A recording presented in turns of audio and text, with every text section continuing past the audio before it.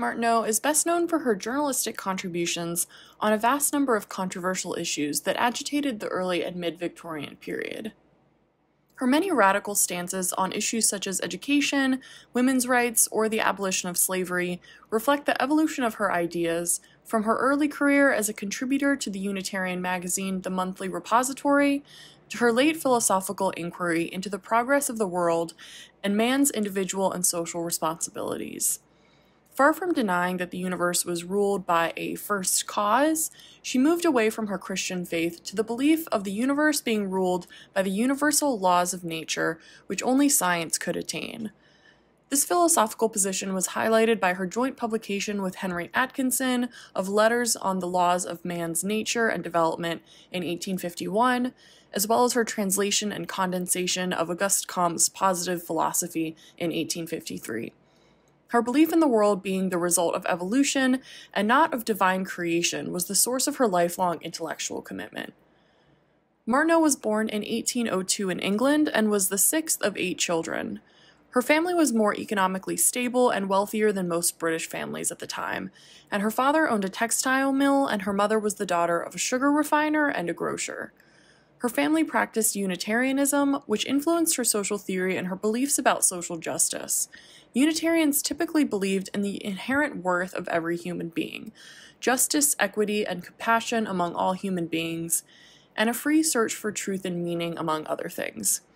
We can see how this primed her from an early age for her work in social justice and equality.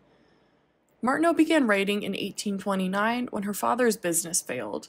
She was one of the first women journalists of the era and also worked as a translator, speechwriter, and a novelist. And her work sold more than Dickens at the time.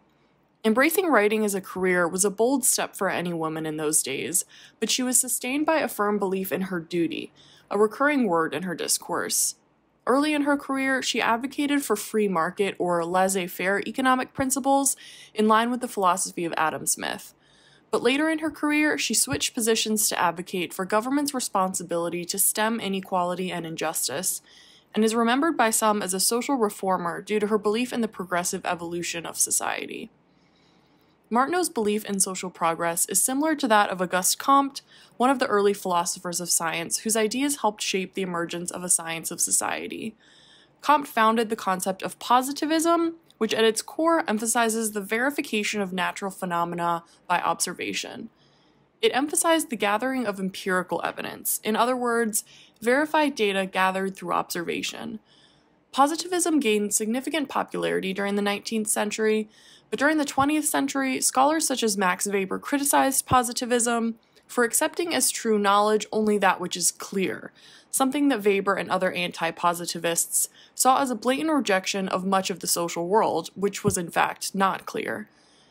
Anti-positivists also argue that positivism focused too much on generalization of data, which obscured the nuance of human social life. Today, critics of positivism tend to point out the flaws in the idea of a true knowledge, as this has historically rejected any knowledge that is not based on Western, male-centric knowledge. Scholars in the tradition of Black feminist thought will later critique positivism as wrongly dividing science and home life, arguing that knowledge acquired through daily activities, particularly those of women in the home and in their communities, is just as valid as the knowledge acquired through positivist approaches. Martineau's social theory had 4 key themes.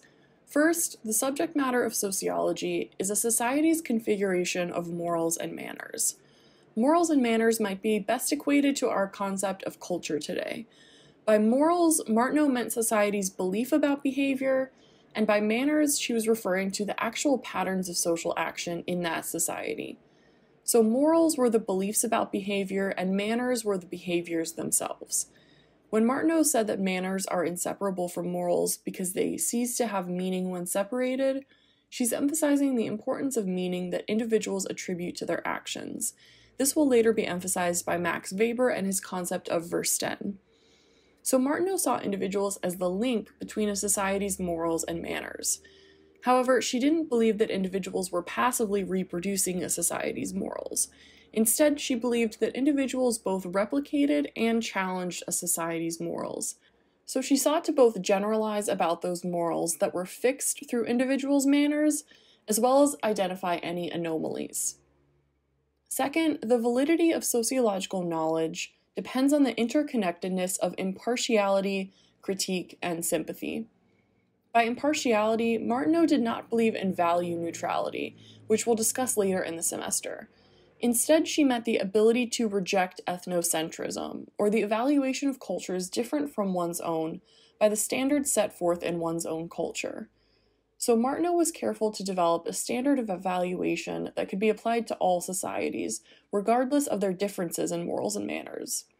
This was done by comparing the principles that a society sets for itself with the actual reality of that society.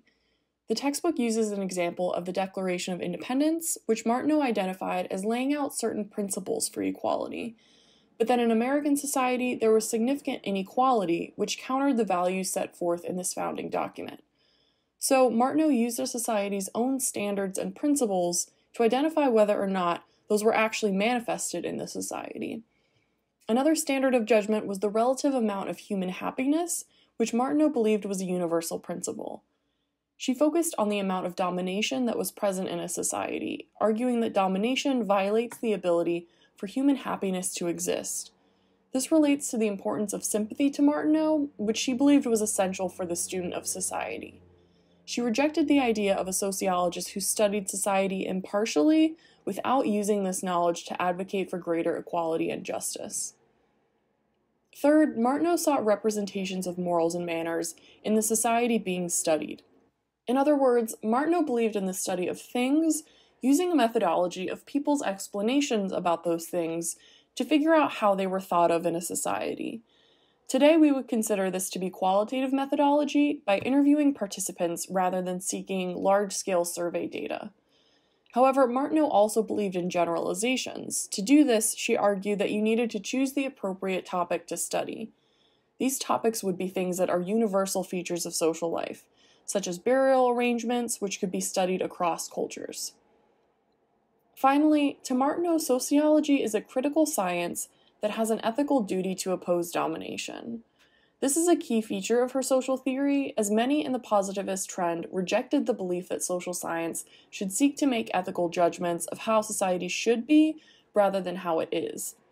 Martineau identified 3 ways that domination could be observed in a society. First, the condition of the less powerful. Second, the society's idea of liberty. And third, the society's progress in providing all people with the means to develop one's own judgments and beliefs. Martineau was especially critical of American society, which she observed in a 2-year trip abroad. She saw that America was wealthy enough to provide for its most disenfranchised members of society, yet America's overvaluing of wealth prevented this.